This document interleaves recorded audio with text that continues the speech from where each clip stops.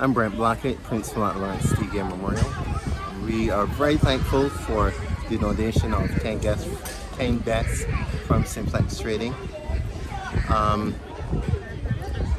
It has been a long road this term with issues that were in the media and so on with the school, but we are back here now, and we are just thankful that we are getting assistance from corporate Barbados to get everything up and running in our bid to get the school back up to quality school that I hear it was in its heyday.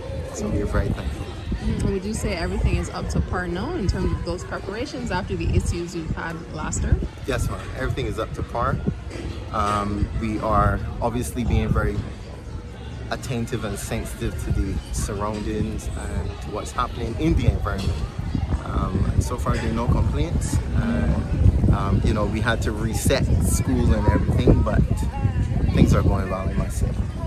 Any other appeal that you're making to corporate Barbados in terms of assisting government-run institutions such as yours? Well, it is a school, so I mean any assistance would be welcome, whether it be assistance with repaving the hard court, getting some basketball rings reinstalled, or whatever. We have graduation coming up, so we're very grateful, though, I must say.